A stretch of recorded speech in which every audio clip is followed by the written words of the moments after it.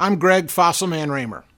Now that we've taught you all the fundamentals of poker math, we're going to give you a quick primer on a few more advanced theories related to the game.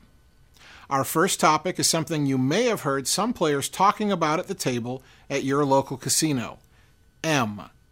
So what is M? In short, your M represents the strength of your stack in relation to the cost of playing an orbit of tournament poker. To put it another way, your M is equal to your chip stack divided by the cost of the blinds and the antes that you need to pay each orbit around the table. For example, let's say that you have 4,000 chips, blinds are 100, 200, with a 25 ante.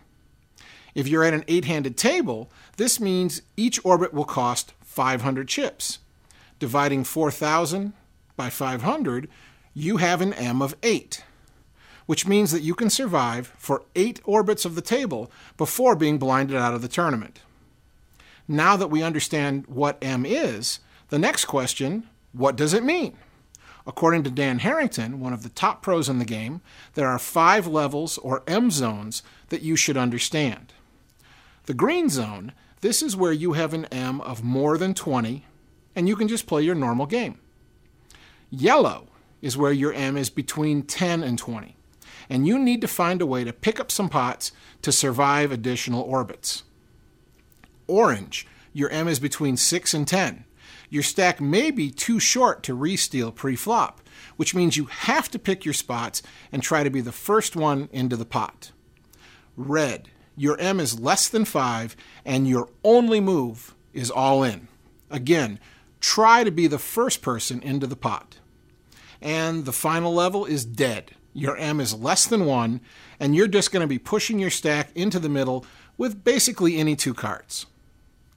Now, as your table gets short-handed, you're going to be paying the blinds more often than you would at a full table. In this case, you should adjust your M calculation to compensate for the faster pace of play. This is called determining your effective M.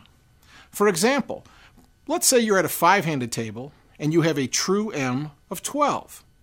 To calculate your effective M, multiply your true M, 12, by the number of players at the table, 5, and then divide the answer 60 by 10.